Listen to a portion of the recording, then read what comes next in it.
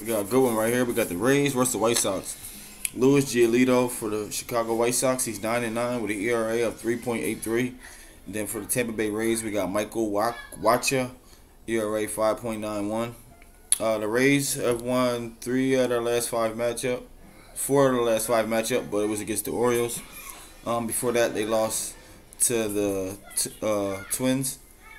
White Sox won three of the last five, and three of them five they beat the A's, which is that's pretty hard to do. It's a closer matchup. I like the White Sox. I lean White Sox slightly on the money line.